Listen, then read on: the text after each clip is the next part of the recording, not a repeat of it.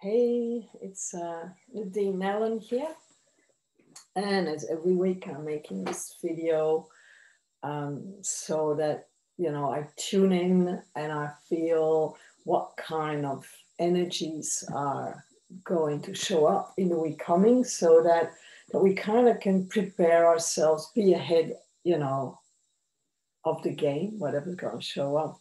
Talking about games, I'm using, and this is new to me, a tarot ground rucksack.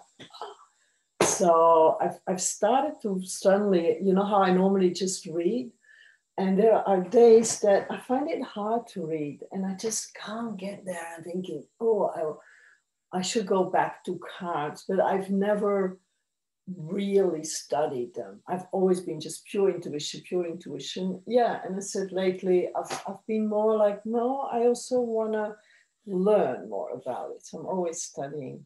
I did a nice spread before I started this, and I used a book I can really study. It's called Advanced Tarot from Paul Fenton Smith. It's an amazing book.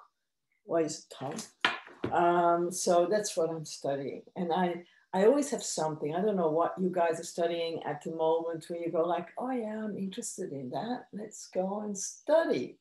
So starting with the week, it started with an upside down of wands, which means like you would have problems to focus and you're attempting too many things at one time. And that is, I have that as well. Like I'm always studying a lot of things and doing a lot of things within my business as well. And it's easy to lose focus when you are a bit so. It means that you could also lose confidence when that's upside down. You might go like, I don't know, I thought I was doing the right thing. I thought I was going on the right path, but things have changed. I lose a bit of confidence. That's in the beginning of the week. And then towards midweek, what I saw was that you are looking for fresh ideas and possibilities, and that you want to look into new possibilities. You've done things a certain way and you think, oh, it never worked, and how can I find new possibilities to go ahead? And going ahead, you want to combine your heart and your brain. So it's a combination of both, because sometimes we just go ahead and it's pure emotion, that doesn't work. When it's pure mind, that doesn't work. So you're trying to find this beautiful combination where you have your emotions and your intellect working together, where you feel the inspiration coming and go like, yes, now how am I going to put this practically in the world? How I'm going to use this into the world? When we go later to the week, I also see that you might have some irrational fears about going ahead and have nightmares about it, bad sleep, or very intense. Other things that are still hidden, if you want to go forward, are there still hidden agendas? So what is needed mostly is to reconnect to your inner self, to the fulfillment and to nourish yourself. We often forget that. As I said, I nourish my mind by studying things, but I also nourish myself by meditating, by journaling, by having a massage, spend time in the pool, things like that.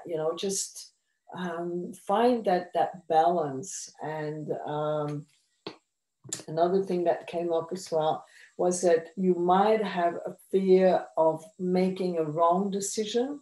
This is a Two of Wands upside down. And so you feel torn, and that comes in with the chariot, says it's torn in both directions. Just take your time. Don't hurry. Stop fearing that there is that the change is going to impact you in the wrong way. Start to trust again. Start to really go, no, I know what is going to happen for me is the right thing. I do feel at the moment this push and pull. I'm not sure what the way forward is going to be. We don't get that full view, but I want you to stay focused on one thing only. You say, okay, this is what I can focus on. And that can be something different for all of us. And then work on that. One of the things that I use is called Focus Booster. And it's quite easy. It's a little app on my laptop. And if I'm, for example, say the next 25 minutes, I'm going to write, I put that in, and then it's writing. Or if I say, no, I need to, reconciliate within my accountancy program for my company, I'll do only bookkeeping for this 25 minutes. And these are now two different goals. But let's say you're going to make one specific thing that you know that it's going to bring that step forward that is needed most. Sit in the beginning of the week with meditation, nourish yourself, really go deep and say, okay, this is what my heart is telling me, and this is what I know I can handle, because we often overestimate what we can do in a week and we underestimate what we can do in 12 weeks. You have to find that balance, or even in a day, just go, what can I do today? And then just focus on today. I even have days that I indeed focus on certain things.